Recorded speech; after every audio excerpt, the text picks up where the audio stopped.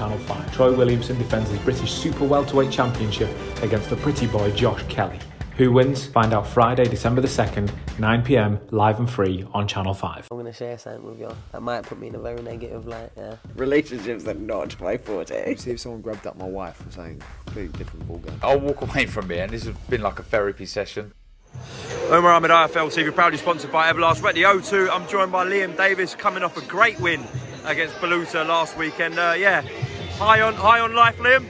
Yeah, living the dream. Like I said, conquered Britain, conquered Europe, and I'm the man at the minute in the bantamweight, super bantamweight division. So let's hope they can come up with something big, because, like I said, they're going in with the so-called lions of the division, the best in Britain, the best in Europe, and I've come out on top. So I deserve something big now. Well, I think that something big could be linked to what we just saw tonight with Dennis McCann stopping Joe Ham in an impressive performance. What did you make of it? Yeah, he done what he had to do, didn't he? I don't like stoppages when they don't go down and they're on their feet still, but... Did you think it was premature?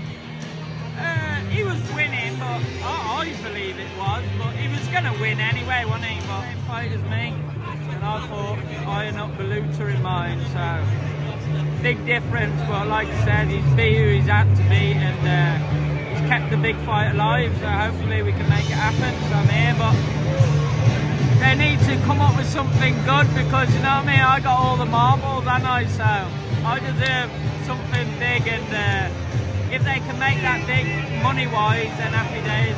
It might cost Frank a little bit then. Yeah, well, to get me in, I deserve something now, don't I? Like, I ain't had nothing major, and I took on big challenges, so knowing that I'd come through them, and I think I've proved my worth now, so hopefully something can come up. And it is a big fight. I just spoke to Dennis now, said if Liam was in that ring tonight, what would have happened? He said he'd have got you out as well. What's your response to that? Yeah, well, he's going to say that, but fucking hell, come on. Come on, no chance. What happens? What do you do to Dennis McCann? Dennis McCann will struggle with me. One, I'm strong. I hit Beluta with everything, but he's just a tough man, do you know what I mean? But I think you'd see a man being boy, and like I said, I'm here, I'm ready, but I ain't no Joe Ham, and I ain't no, you know what I mean?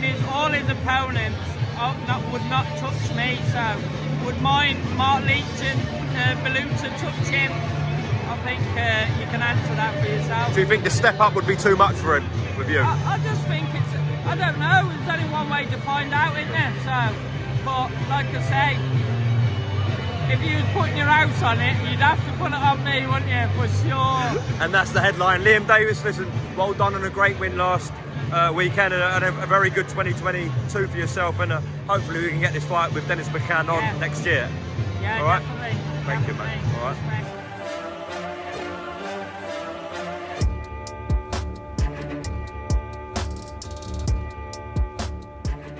Midnight on Channel 5. Troy Williamson defends his British Super Welterweight Championship against the pretty boy Josh Kelly.